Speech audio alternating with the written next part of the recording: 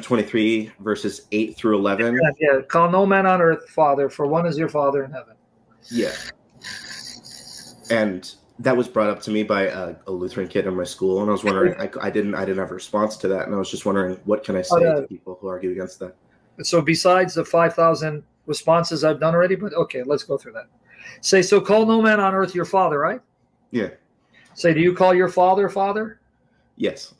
So that means he violated the text, didn't he? Yeah. And then what is he going to say? Oh, no. Now he's going to qualify. No. That's not what Jesus meant. Well, hold on. He said, call no man on earth your father. Oh, so it doesn't mean what you think. I get it. So say it means do not call any spiritual leader your father. Oh, so now you qualified that. Because remember, first it's Matthew 23:9, call no man on earth your father. He didn't say call no spiritual guide your father, right? Yeah. So if I take it literally, I can't even call my dad, right? If I take it literally. Yeah. Now, obviously, we know that Jesus didn't mean that. That's what you're trying to show him. First of all, if you read it the way you're reading it, literally, you shouldn't call your dad father. No, that's not what he meant. That's what you're trying to get him to see. Also, there's a meaning that's not apparent when you read it on a surface level, right? Yes. Now, he doesn't believe the Bible contradicts, right? No, he doesn't. Okay, well, we got a problem, mister. You know why? Because here we have Jesus and Paul saying Abraham is our father. John 8:56.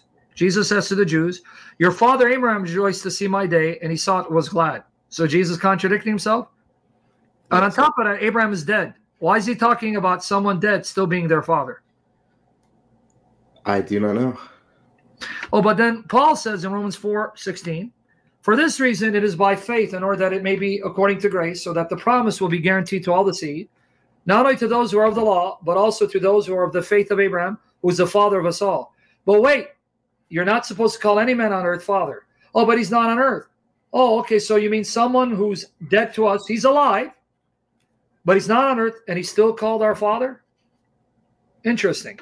Or what about this? Now, if you don't believe Paul contradicts Jesus, then can you explain this to me? Hold on, because look what Paul says here. Okay, now watch here. Watch here. 1 Corinthians 4:14-15. I do not write these things to shame you, but to admonish you as my beloved children. For if you were to have countless tutors in Christ, yet you would not have many fathers. For in Christ Jesus, I became your father through the gospel. How dare you, Paul, call them your children, and how dare you say you're their father? So we got a contradiction, huh? Yeah, we do. Okay, because this is the danger of putting the Bible in the hands of someone untrained. But that's why we grow. I'm just waiting for the cat coming. Okay, hold on. Well, maybe that wasn't good enough. Hey, Paul, why are you calling Timothy your son when Timothy's not your biological son? For this reason, I've sent to you Timothy, who is my beloved and faithful child in the Lord. He's your child in the Lord, but you can't have anyone calling you father.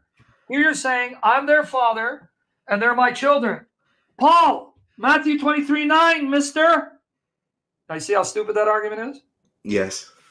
So what is he saying, if you understand the context? Well, let's look at the context, shall we? Let's look at it. Let's see what he's actually saying. Let's look at the context. All right, context is beautiful, sir, when someone studies it. La, la, la, la, la, la. All right, here you go. We're going to start reading. All right, so watch here. The context is crucial. So are you seeing it? What does it say in verse 1, sir? Who's he talking to? The crowds and to his disciples. Okay, so he says to crowds and the scribes and the Pharisees have seated themselves in the chair of Moses. This is the key. Meaning they sit in the seat of Moses, speaking on behalf of Moses. Why? Because they interpret the law, right? Yeah. Now, here's the danger. When you look to spiritual guides and you make them more than they are, the danger is you blindly follow them even when they're mistaken. So I'm going to explain what Jesus is saying in a minute, but let's look at the context, everyone. Therefore, all that they tell you, do and keep. When they tell you from the law, do it.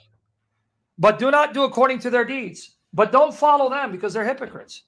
For they say things and do not do them, and they tie up heavy burdens and lay them on men's shoulders, but they themselves are unwilling, right, to move them with so much as a finger. But they do all their deeds to be noticed by men. For they broaden their phylacteries and lengthen the tassels of their garments, and they love the place of honored banquets and the best seats in the synagogues and respectful greetings in the marketplaces and being called rabbi by men. They want to be taken as authorities to be feared, to whom you submit and never question. This is the context. But do not be called rabbi, for one is your teacher, and you are all brothers. I want to show you that the same Bible says Christ has sent many teachers. Same word for teacher is used elsewhere.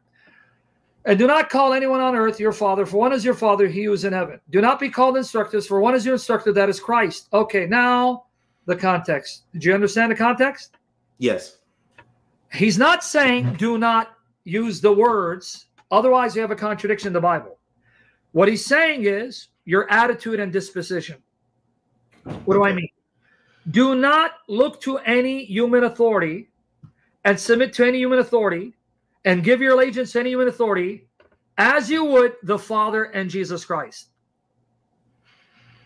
Okay, that's so I can still talk to my priest and say Father of course you can. As him being an authority, as long as he is below that of Christ's scripture. No, that's the point. You got it.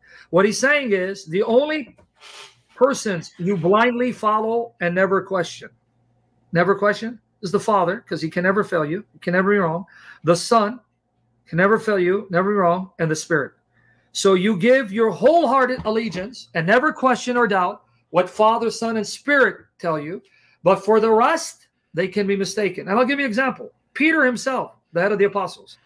In Galatians 2:11-16, Paul practiced this. He practiced this because Peter started pulling away from the Gentiles because a certain group of Jews from James came who said to people, you got to get circumcised and you got to keep the dietary laws of Moses, otherwise you're not saved. And Paul condemned them, saying, no, you're preaching a false gospel. So Peter pulled himself away from the Gentiles when those Jews came and started hanging around with those Jews. And Paul condemned him to his face, saying, you hypocrite. Galatians 2:11-16. Now, what was Paul showing you? He was showing you the application of this verse. I don't care how great you are, Peter. I don't care you're the head of the apostles. I don't care that you're inspired by the Spirit. I don't care that you're giving revelation that we follow. You're still a man, and when you act contrary to the very teaching you yourself preach, you will be held accountable because you're not Christ, and I don't swear allegiance to you as I do Christ. That's why Catholic bishops, cardinals, priests still have a right to question the Pope. They'll tell you, yeah, you can. You have a right. Galatians 2:11-16. Here. But when Cephas came, that's the name of Peter to Antioch, I opposed him to his face because he stood condemned. This is what Jesus was saying. You don't look to Peter with the same attitude and devotion as you do to Christ. When Christ says it, gospel truth, end of story. But Peter can be mistaken and needs to be called out. You got it? Yes. How do we know? Because, of course, Paul was a saint. He was my confirmation saint. How do we know that the authority to challenge Peter didn't come from Paul being a layman instead of Paul being a saint, like Peter, like St. Peter? When you say, how do we know? I don't know what you're asking me, because if you're asking me that as a layman, you can't question a priest and bishop, well, that would be true depending on your level. Are you a babe? You don't understand scripture? Then you need to shut up. I would say right now you have no authority because you don't know anything. It's just like what you did with me earlier. Just to get it clear. You misapplied a verse and you condemned me and you got corrected because you need to shut up. You don't know enough. Yes.